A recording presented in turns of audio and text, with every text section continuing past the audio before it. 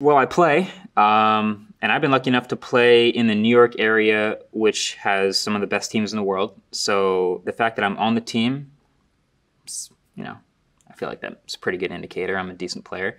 I'm not the best player, though, that's for sure. Ultimate Frisbee, low-key, is one of the most highlight-friendly sports you will ever see.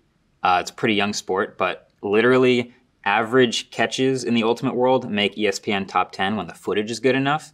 So if you ever get to go to an Ultimate game, you'll see it's amazing. But, you know, the disc flies. You've seen people throw a disc before, but it floats just a little bit. And some of the most improbable catches are kind of routine for the best players in the world. So just go watch some.